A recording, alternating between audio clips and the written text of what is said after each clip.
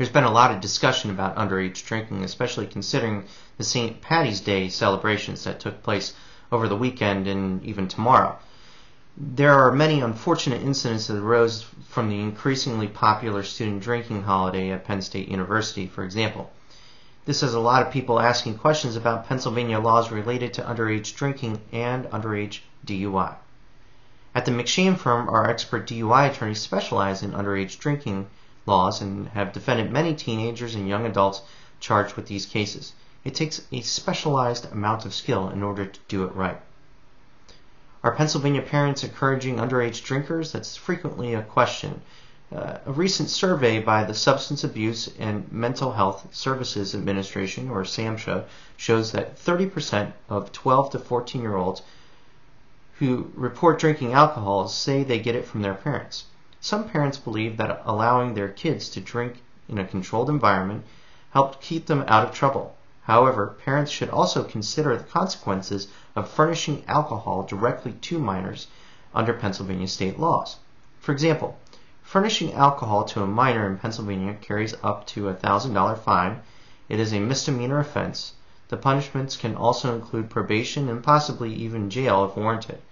These laws have been applied to parents who have provided drinks to their kids at home on a frequent basis in this Commonwealth of Pennsylvania. Now, on the other hand, underage drinking in Pennsylvania is a non-traffic summary offense, and if convicted, it goes on both your driving record and your criminal history.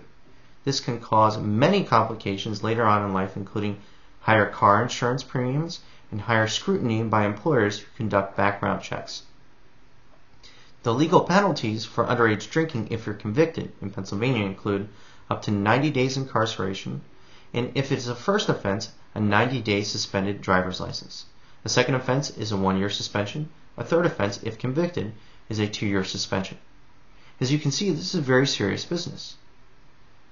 There are serious penalties, especially for young adults who are just starting out in life. Not being able to drive will limit your freedom and prevent you from enjoying time with friends and even cause you to lose out on important educational and perhaps even job opportunities in the future. This can lead to a lowered self-esteem and depression and a feeling of hopelessness in the future. At the McShane firm, we specialize, and we're fortunate to have an experienced underage drinking and underage DUI attorney in Sean Dorward.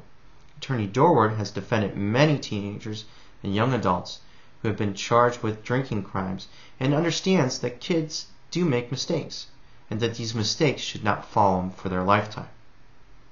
He also has the knowledge and the experience to show the errors in the evidence against people who are charged with underage drinking and how blood and breath tests are unreliable generally as they're practiced today in the Commonwealth of Pennsylvania. Attorney Dorward is committed to aggressively defending these types of cases because these charges don't haunt you just in the temporary, but can for many years to come. If you've been charged with underage drinking or underage DUI in Pennsylvania, please call for him at 1-866-McShane for a free initial consultation.